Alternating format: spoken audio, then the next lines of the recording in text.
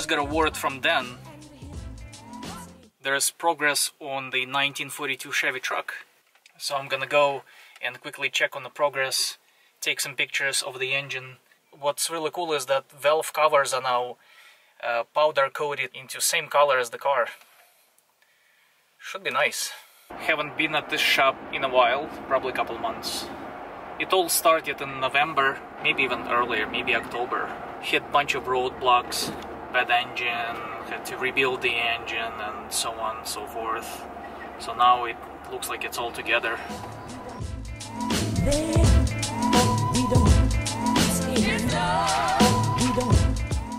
Hey, what's up? How you doing? Alright.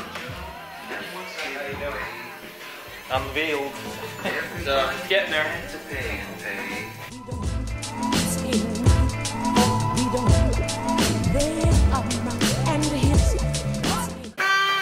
This looks just right.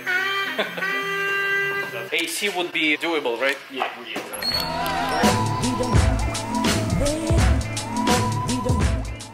put it over here and have half the turbo show. It's up to you, whatever you want to do.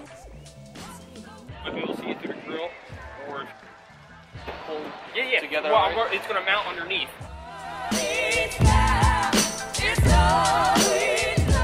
Yeah, I'll see. Look. See, it's cold. Yeah. Yeah. So still not sure what I'm gonna do with this.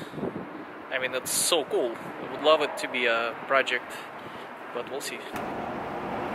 I'm so hungry. Damn.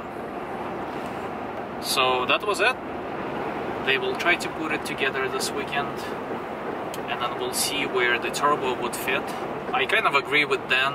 We should just put it below the fender, so half of the turbo would be exposed, which I kind of like. It's gonna look just sick.